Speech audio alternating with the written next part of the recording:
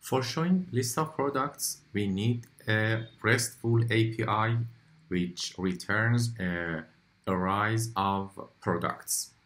Let's create the REST API server by JSON-server npm package. First of all, we need to install this package globally.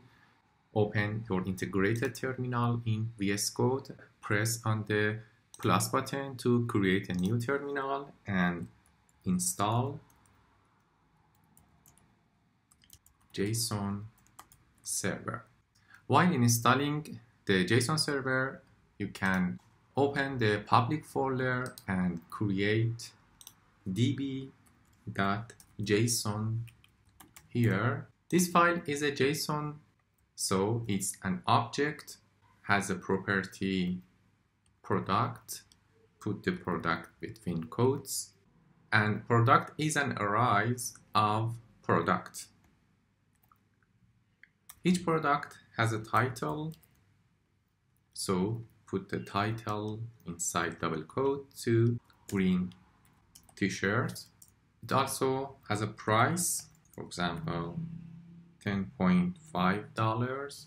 It has an ID, which is first, and it also has a SKU, which is a unique number to identify this product, and description.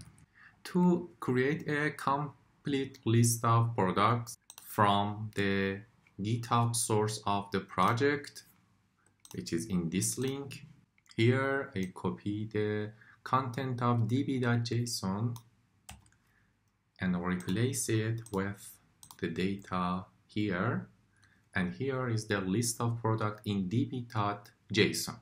That's it. It's time to create JSON server with this command json-server public/db.json, and you need to specify the port parameter, which is 8000.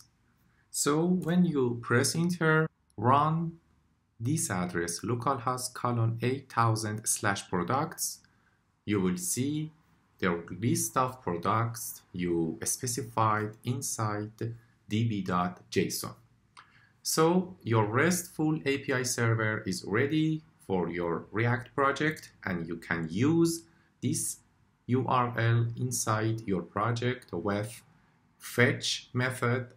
Also, you need to create a product folder inside public folder, products, and here put images from GitHub repository. Open the repository link here inside public/products. You can download these 18 files. Open the file and click on download, then press Ctrl S and select your folder public products and press save.